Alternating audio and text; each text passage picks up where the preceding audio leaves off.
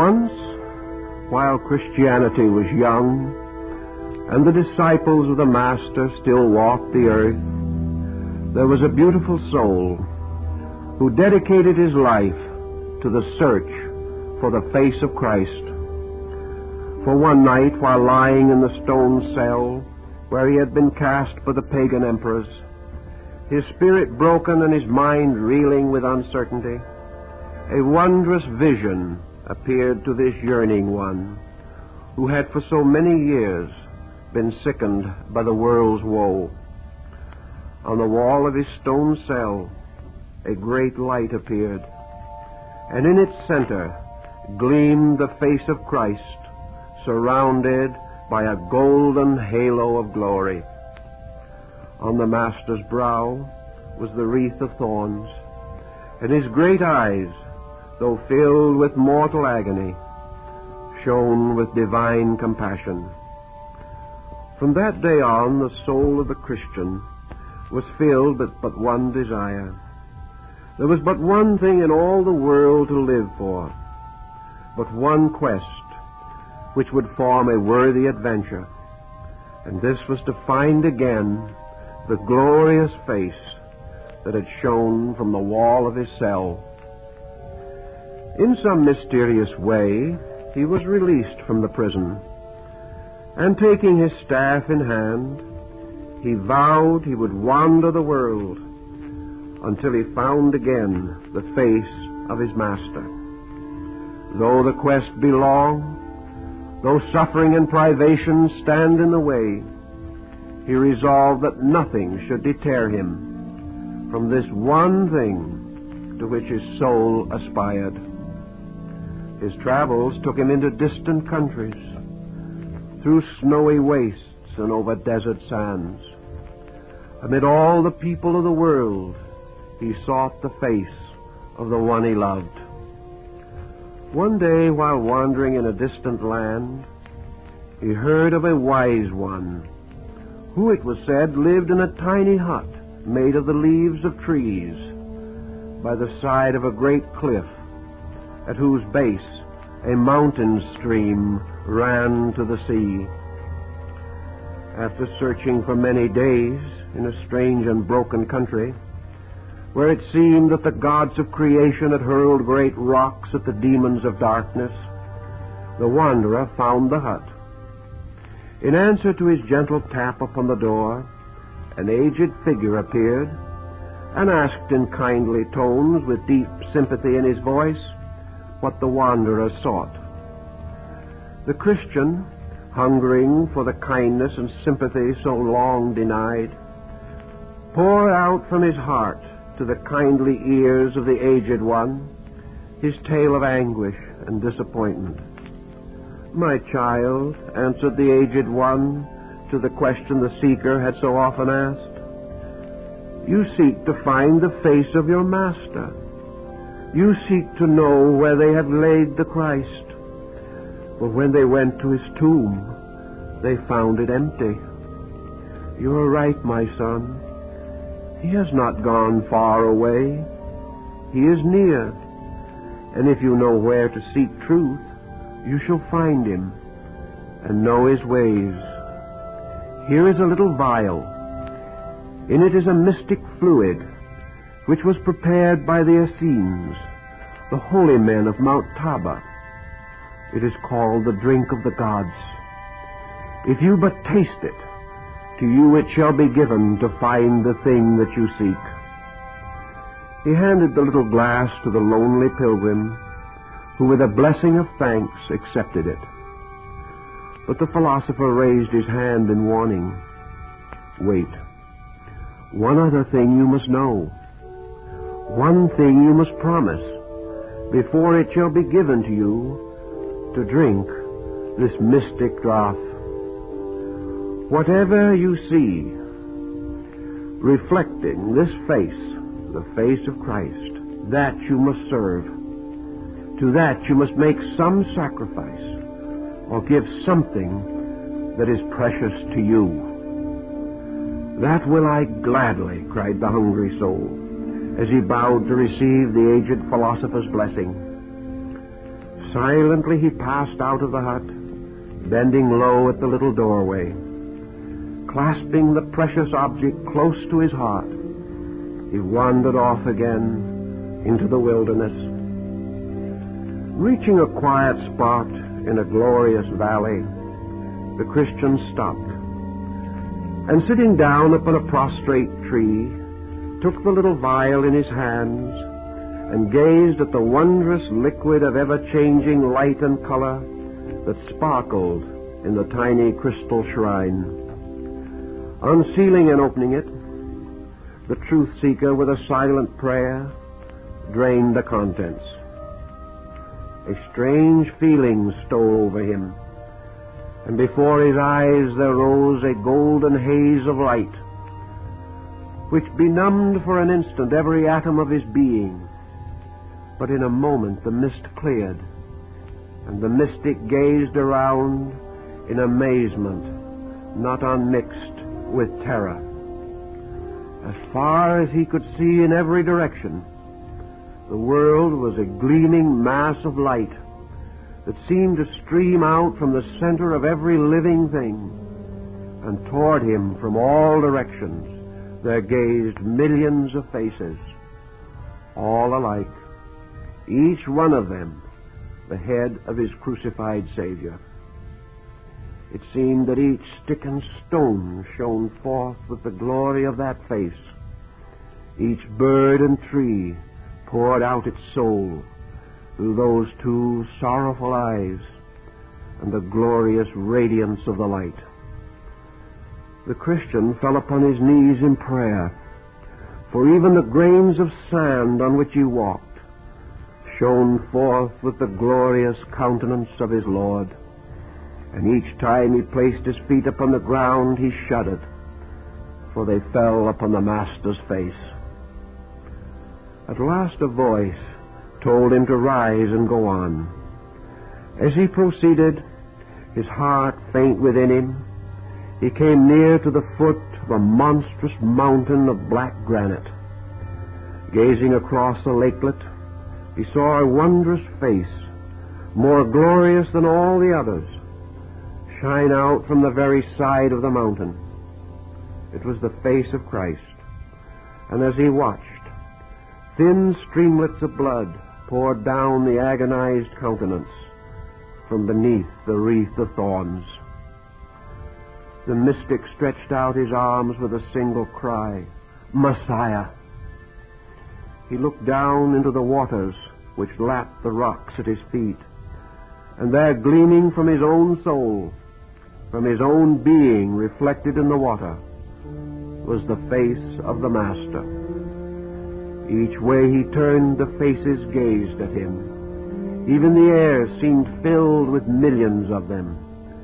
Even in the clouds themselves, this glorious visage, with its divine sadness, gazed steadily at him, imprinting its agony and sorrow in every fiber of his soul. At last he could endure it no longer. Those eyes burned into his very being. They seemed to reproach him, and yet were filled with sweetness and with love.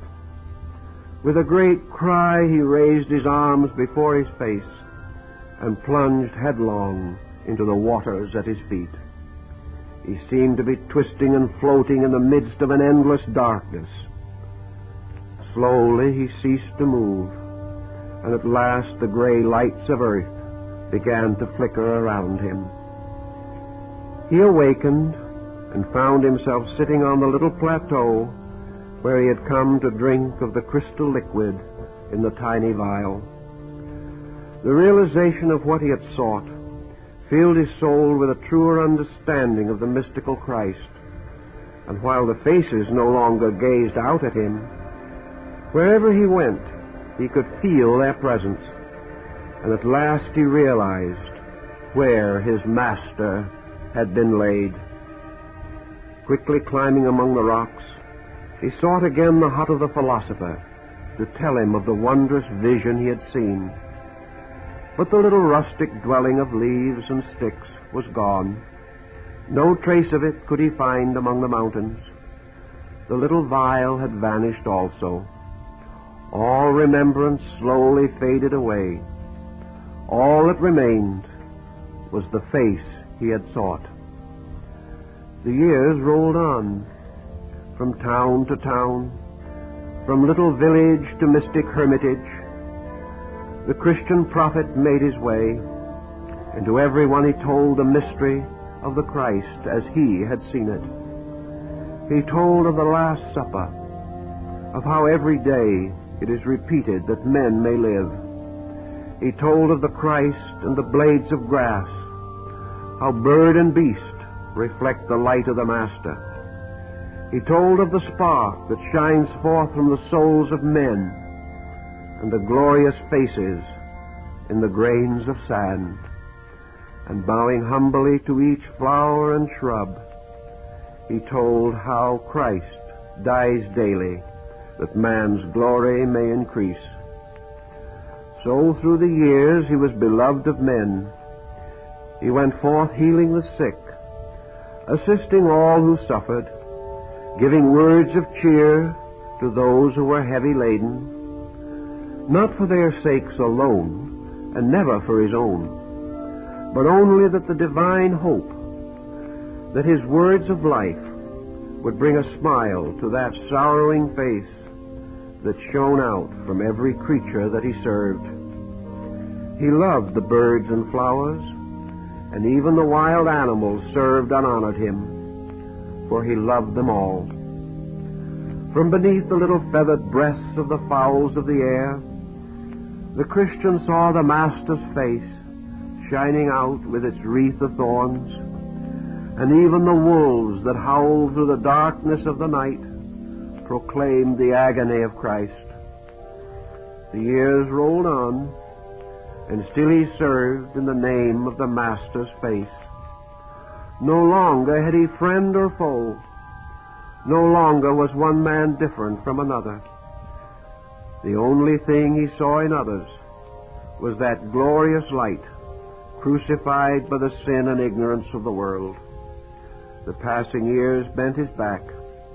The steps once strong and steady grew weak and halting, but still the Christian fulfilled his pledge to serve all things in which he had seen the Master's face.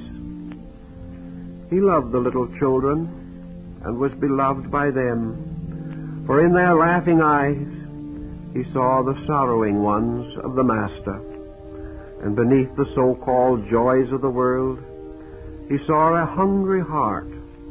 Amidst the bustling throngs of human beings, he beheld the lowly Nazarene, begging kindness from the hands of men. Every ringlet, waving around some glorious face, whispered to this Christian's heart the mystery of the wreath of thorns. The world could not understand the soul of this lonely mystic, yet in spite of his strange ways and stranger words, he was loved of all, who, if they did not comprehend the vision of the seer, still felt in some mysterious way the power and glory of his work. He lived in a tiny cabin fashioned by his own hands out of rough lumber and rougher stones. He blessed even the stones as he tenderly placed them, for from each the eyes of his loved one seemed to shine. One night a voice spoke to him as he lay on his straw-covered cot, saying, "The Master calls you. Go ye to the tops of the distant mountains." The kindly old man rose from his pallet, and taking the staff he used to support his steps through the snow, he started alone in perfect faith into the storm, as he had many times before on his errands of mercy. Unknowing one said that this was his last trip, that the blinding tempest, the darkness, and the treacherous ravines would claim him as their own. But the seer knew otherwise, for though the storm burst among the mountains, and rocks overburdened by the snow were hurled headlong from the heights, the stones refused to fall on one who loved them all so well, and the darkness of the night was lighted by little gleaming sparks, that he might know his way. The wild creatures of the wood came forth and guided him, and as he wandered through the darkness, the blizzards and the snow, he raised his eyes to heaven, saying, "Father, why dost thou so protect me?" And the answer came, "I do not. The love that thou hast given forth serves thee in thine extremity." Once again the aged Christian stood as he had that wondrous night when he drank the liquid from the mystic vial the philosophers had given him. The rocks and snow gleamed again with the glory of their Lord, their radiance softened by the divine face he had served so long among men. But now the wreath of thorns was gone. It was no longer the face of agony, but one of sweet peace and divine encouragement. "O Master," cried the old man in ecstasy, "have I helped to bring to thy face this smile?" And as far as the light could go, the millions of faces nodded in reply. The old Christian sank upon his knees, crying, "O Father, I thank thee, for my life indeed has not been in vain. My labors have had their reward. No greater than this could any man desire, for I have seen my Messiah smile." Then the great blizzards, so long hanging over the mountains, burst upon the lonely traveler, beating upon him with swirling sheets of snow and rapping hail, which, striking the rocks, broke and scattered like pebbles about him. For a little way the solitary figure struggled against the elements, but at last sank by the wayside. As he gazed out in the falling snowflakes, he clasped his hands in prayer, for each glistening particle had turned into a shining face, and he was being buried, as it were, in a mantle made of the loving eyes of the Master he had served. Suddenly a great hush fell over the mountains, and out of the heart of the storm appeared a celestial, white-robed figure, whose hands stretched forth to bring peace to the world. Slowly the faces vanished from the wood and stone, and the light gathered around the single stranger who was coming through the night. But with a cry of divine joy, the aged Christian staggered to his feet, and half falling, half running, with hands outstretched, he rushed toward the approaching figure. At last the glory of his work was crowned, for the wondrous form walking toward him was that of the Christ he so long had served. Heeding not the rough stones, he fell on his knees amidst the driving snow before the Christ, and clasping the hem of his raiment, kissed it. Without a word, the glorious figure stooped, and lifting in his arms the form broken with age, as though it had been but a child, he carried it slowly away over the mountains and the valleys into the very skies themselves. The wanderer had come home. He lay down in his Father's house to sleep, conscious of the great compassion which he knew reached out to all creation. As he closed his eyes, he saw that the Master he had loved so well was still regarding him with divine tenderness. The next day, when the storm had abated, the people of the village went out to search for the mystic they had loved, for they had followed his footsteps and knew that he lay somewhere in the wilderness of snow. They found his staff and the little package of herbs that he carried, but of him there was no sign.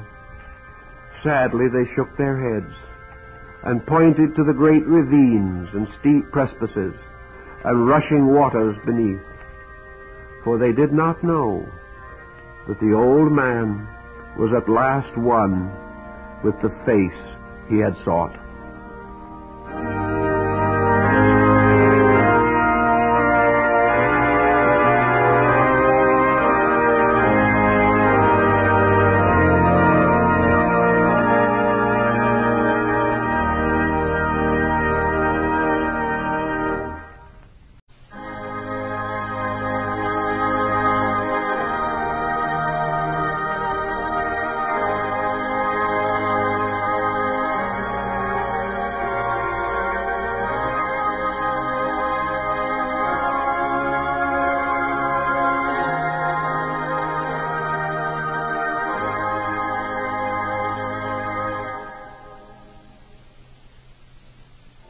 Once there was an alchemist who sought among the mysteries of nature and of science to find the elixir of life and the philosopher's stone. In order that his labors might not be disturbed, this mystic chemist withdrew from the world of men to a cave far in the side of a hill, and there he built a laboratory and brought ancient and rare books for his library.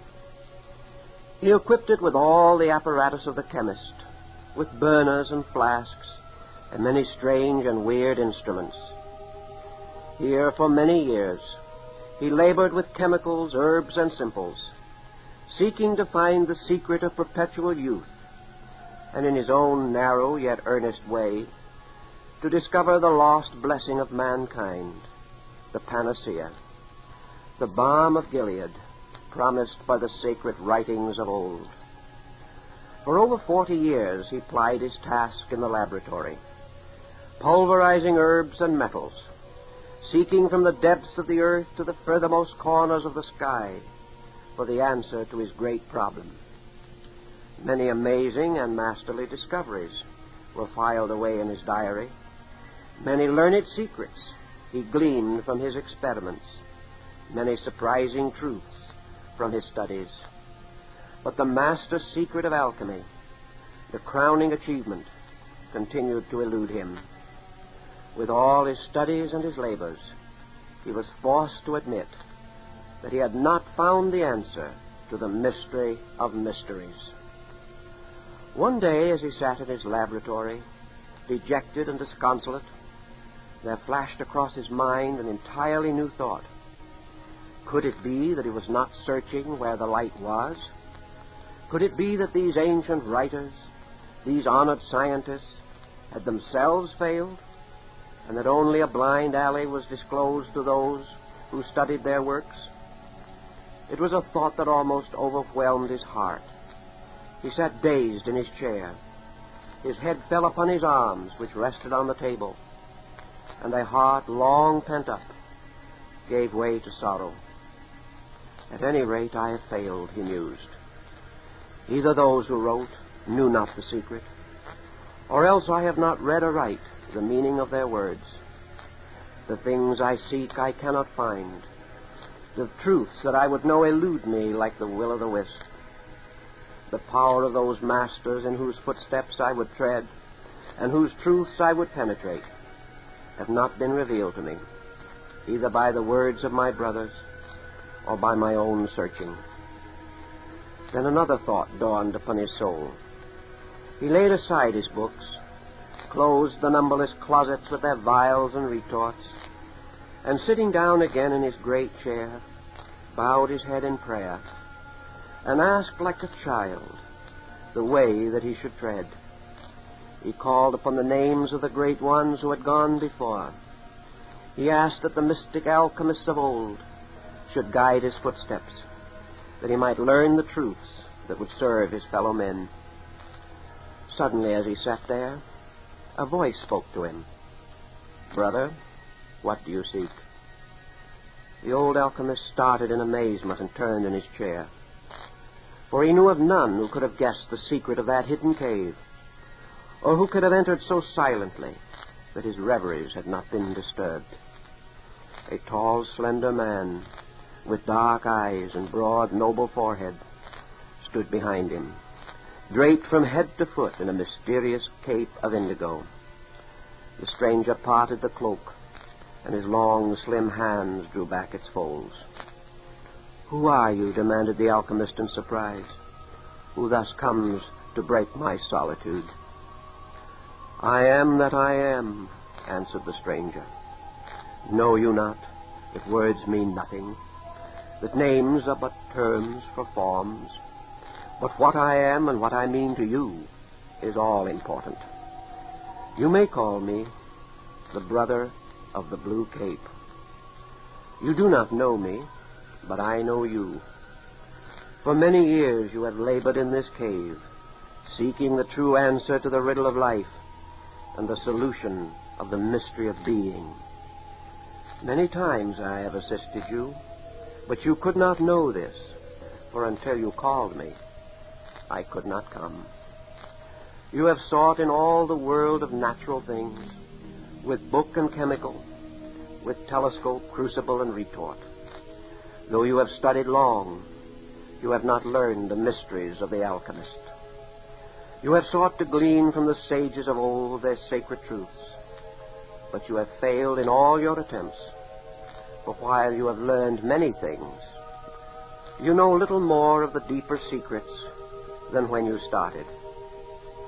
There are those in this world, however, in whose souls the alchemist lives eternal, and who carry within the locket of their own hearts the secret of the lost panacea, in whose innermost being still flows the elixir of life, and who know the secret of the furnace in which the philosopher's stone is made. Lay aside your books and your alembics for a moment, and learn of the path that leads to the light. The old alchemist leaned back in his chair, his eyes fixed on the face of the intruder.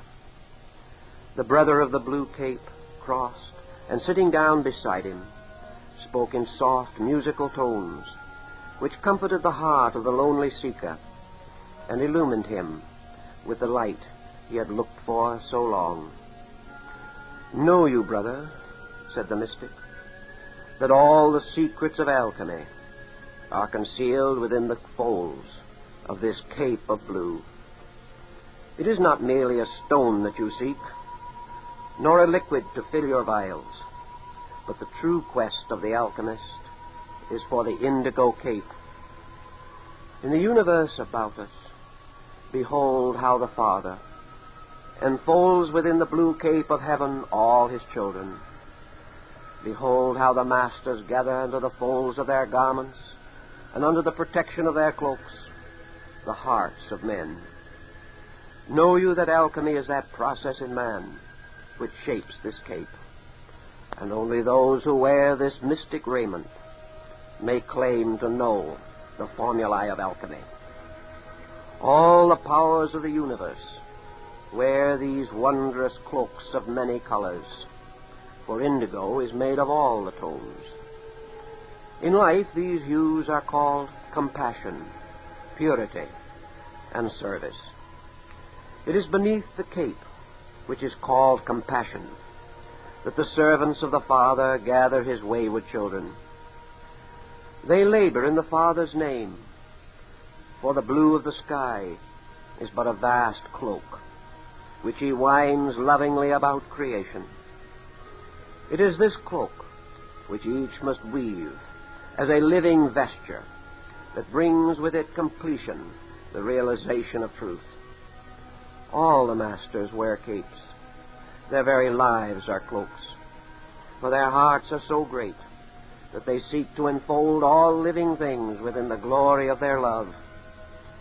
These capes are the garments of protection. They are indeed the cloaks of wisdom, more precious than any earthly garment. But these capes are broad. They have many folds. Those who seek the truth must learn that the stone of the philosopher is always concealed somewhere within the blue cloak of initiation. Each truth that is woven into the living garment of the soul brings with it a great advancement, a more complete revelation of spiritual consciousness. There are thousands laboring with mankind who are not of mankind, who, like the spirits of Venus and of Jupiter, are bound to the earth by the needs of its children. There are many active here who long for freedom to do greater things. Noble souls from worlds unknown are chained to earth by the ignorance of man. The eldest of the brothers are forced continually to perform the labors that man should do. The masters must come from their cosmic tasks to adjust the difficulties of the ignorant. They must gather the wayward souls under the protective folds of their vast mantles. These cloaks are woven of the life of truth, of knowledge, and of power. Each time a soul is found in the world of men, who will take upon itself the sorrows of the world, who labors that others may have more light, who learns the things worthwhile and becomes strong enough to carry the burdens of humanity. When such an one is found, the Master takes off his own mantle and places it upon the shoulders of his disciple. The Master is then free to advance to greater works, to don a more ample and more burdensome garment. In the days that are to come, the children of earth must bear the responsibilities beneath which now the gods are bowed. The powers of light are searching for those who will wear their garments, whose souls are great enough to be the capes of blue, wide-spreading enough to gather earth's weakest ones beneath their folds. The old alchemist's eyes were closed, and he heard the words as in a dream. But suddenly a great flood of light descended into his being. He saw the things so long hidden. The truth so long concealed streamed into his aspiring soul. "I have found it," he cried. "I have found the Philosopher's Stone. I see its light radiating from the depth of my own soul. I have found the elixir of life as it pours upon me from the rivers of living water. I feel the balm of Gilead as drop by drop it falls from my wounded heart. I see, I see." "You have seen well," answered the mystic, as he sat enfolded in his mantle. "For know that out of your own being flows the lost panacea for the world's woe. The kindly action, the soft touch, the smile in the moments of sorrow, these make up the elixir of life to your fellow men. The Philosopher's Stone shines in resplendent glory from the one who has lived the life and learned to know the doctrine, while the balm of Gilead is in truth the loving word in the moment of sorrow, the selfless compassion in the hour of need. Your quest is over, brother. You have found those things for which you sought. Your years of labor have their reward. Your diligence has not been in vain. Now what will you do with it? How will you use the precious secrets which have been disclosed to you?" The old alchemist rose to his feet, his eyes alight with a strange glow which revealed the glory of the light within. His tottering footsteps grew stronger, as though indeed he had found the fountain of eternal youth. His shaking hands grew steadier, while he straightened himself and pointed toward the villages outside the cave. "I'm going back again," he cried. "All these years I have hidden myself away in this cave under the hill. But now I see that my place is in the world. I'm going back to tell all the truths that you have unveiled to me. I will go out to live the Philosopher's Stone. Of the elixir of life and the balm of Gilead I will give to all mankind, rich and poor, young and old, and of whatever caste, whatever creed. They shall see the light that I have found. They shall also know how I found it. The gods have been gracious and have given me the treasure I sought, and now I dedicate these treasures to the service of men." The stranger of the blue cape smiled, and taking the old man by the shoulder, led him back to the chair, saying, "Sit down and rest.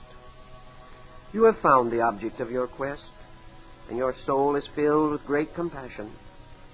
You shall indeed serve your brother men to the glory of your God and the liberation of the masters."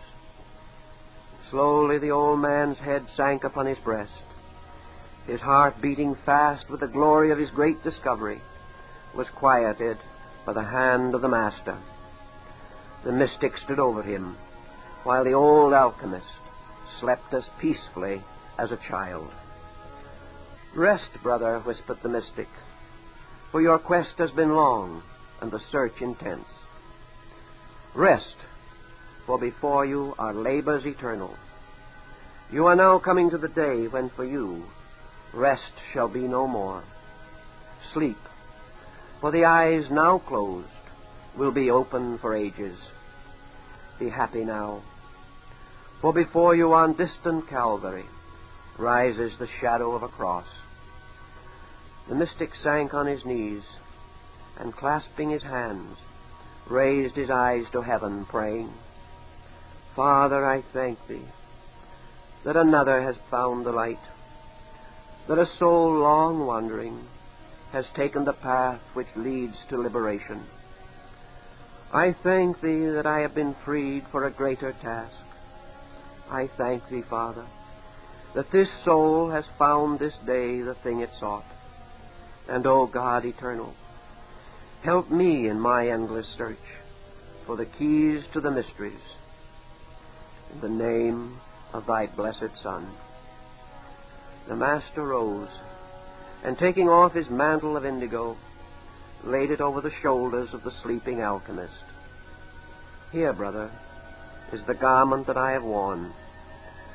But a short time ago I gathered you in its folds. Now I give it to you with all its joys, with all its sorrows.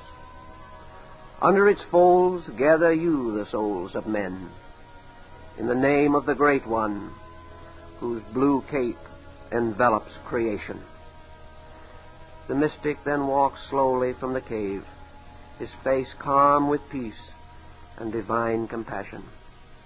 He raised his eyes once more to the light streaming from the heavens. Father, I am ready for thy greater works. From somewhere, two hands reached down, and a great cloak of blue fell upon the mystic's shoulders, far more voluminous, far more cumbersome than the other. He staggered under the weight of its massive folds, as the Christ staggered beneath the weight of his cross. But with a strength divine he rose, and spreading wide the folds which seemed to carry within them the whole creation, he cried out with a joyous voice to the world in pain, Come unto me, all ye who labor and are heavy laden, and I will give you rest. With this great cape protecting and concealing thousands of living creatures, the mystic floated silently over the world, gathering under the folds of his garments the souls of men. The alchemist had taken the lesser task and freed the master for a greater. When the old alchemist awoke, he could discern no garment of blue, but his soul, wakened by its vision, had become invested in the indigo cape of compassion, which forever unfolds the sorrows of the world.